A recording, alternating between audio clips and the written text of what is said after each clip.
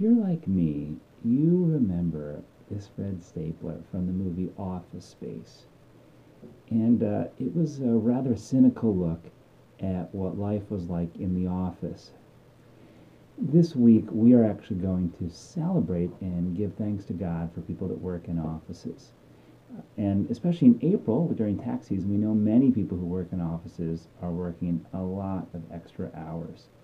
This whole year, we've been giving thanks to God for what we call vocation, the ways in which God has given us to serve and love our neighbor.